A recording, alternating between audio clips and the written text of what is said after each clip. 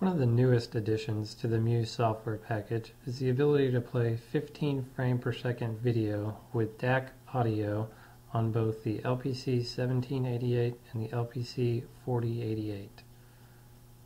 Playback on the embedded device is achieved by pre-formatting the video files on the PC using some free tools and copying them to the high-speed microSD card.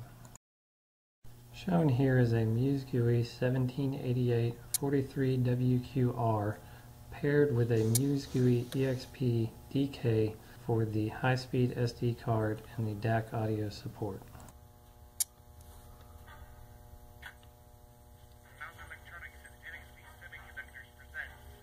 Advancements in technology for the embedded development, featuring the LPC1788 microcontroller. In the 1970s, the slide rule goes away on the dinosaurs. So then I said, Mr. Prime Minister, I'm flattered that you love chocolate, but I'm here strictly in a professional.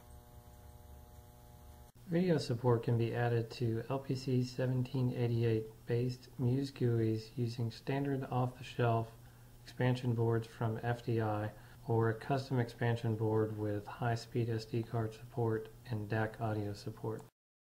The FDI products shown here offer video support with no external hardware needed. Documentation for creating videos to play on MCU GUIs is available in the latest release of MCUs, version 1.06. For more information, contact sales@teamfdi.com.